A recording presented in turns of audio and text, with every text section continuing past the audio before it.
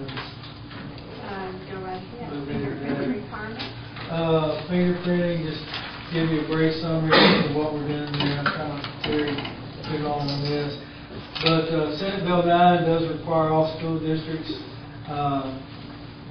now to fingerprint all certified employees and substitute teachers and any non-certified employees that are hired after January 1st, 2008.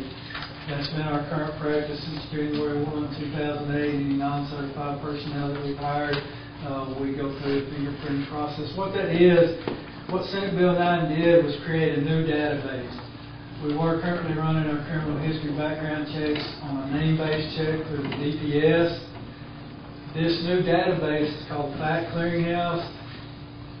It brings in the fingerprinting as just another ID process into that database, but it's a national database. It ties with DPS and the FBI database. So that's kind of the big picture of what it does. Our job now is to get everybody fingerprinted. The state of Texas has to do this by 2011, and their plan was to have mobile units come to every district, and it's our turn. July 7th or July 10th is our window. Tomorrow, June 23rd, is what we call the upload date. We'll upload all of our employees, every employee, and SBAC takes that upload, compares it to their database. Anybody that's listed as a certified, anybody that has a certification through them, that could be a paraprofessional certification, on through teacher certification or administrative certification. If they're listed as a certified employee, it's going to send them back. We're going to get a status report the next day that says whether they're certified, needs fingerprinting. If they were working in 2006, 2007, then the state's going to pay for that. If not, the educator pays. Most of the time, the newer employees, they have to do that, or the new teachers coming out of college have to take care of that with their certification anyway. These are all the ones that have not taken care of that. So we'll do that. We've already begun. Doug has been very helpful. We've had an online. That's why the room looks like that. We've got a online sign up. L1 Technologies is a third-party vendor that does the fingerprint gathering, the digital fingerprints. They'll be here the 7th through the 10th in our technology center. We're going to use one of the PDC rooms there to do this. Teachers have been signing up. At our last check, we had all but about 17 teachers signed up for a slot for that. We also have a substitute upload, and the substitutes are a little different because they're not included in that blitz unless we have any open slots. So if we have any open slots, we will try to sign up as many substitutes on first come, first served basis. Those that don't get signed up in that slot that's available will have to go to Fort Worth and get that done.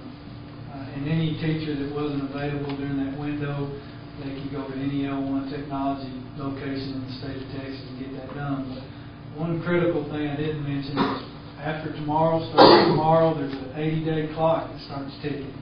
And educators, these certified individuals that are required by Senate Bill 9, if they don't get this taken care of within 80 days, on that 80th day, SBAC renders their certification invalid.